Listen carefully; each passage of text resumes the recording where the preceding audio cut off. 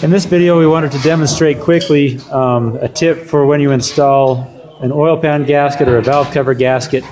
You'll see this gasket here. We're ready to install it.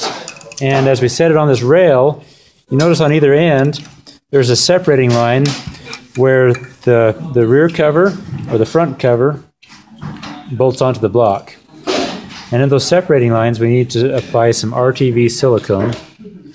Come back over here to the back, and you see the same thing happens here where this cover with the rear main seal fits on here, right where it bolts to it.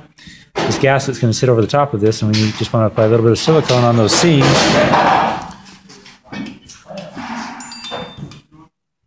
Just a very thin, small amount on the seam there. And as always, when using silicone, don't get carried away because it can it'll squeeze out, and some of it will squeeze into the engine itself, and we don't want that to happen. So make sure it's thin. Just a tiny dab will do.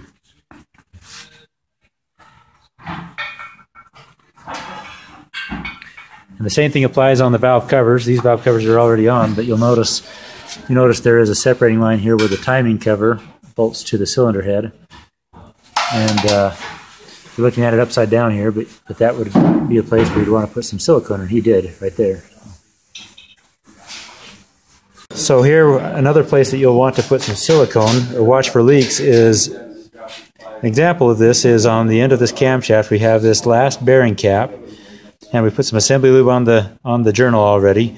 But if this cap sits over here, got it backwards there. This cap sits over there.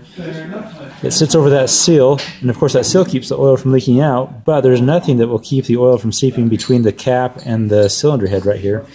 So we should apply a little bit of this silicone. The seal will sit right here, so you just want to put a little bit of silicone.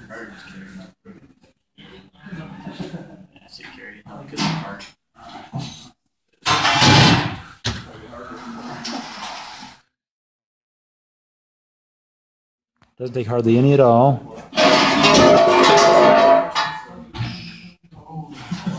Put that silicone right there so that it comes out and seals away from the blue seal there, the camshaft seal.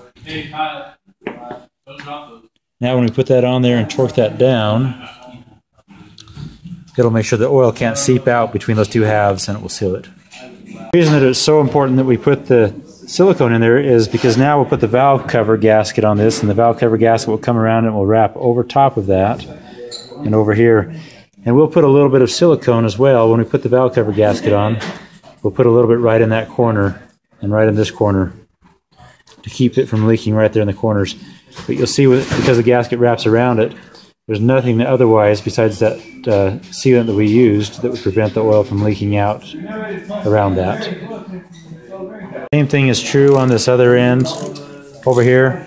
This cap also has to have some silicone underneath of it because the gasket will go over top, and we'll put a little bit in the corners here and here as well, right as we put the valve cover gasket on. Those are things to watch for.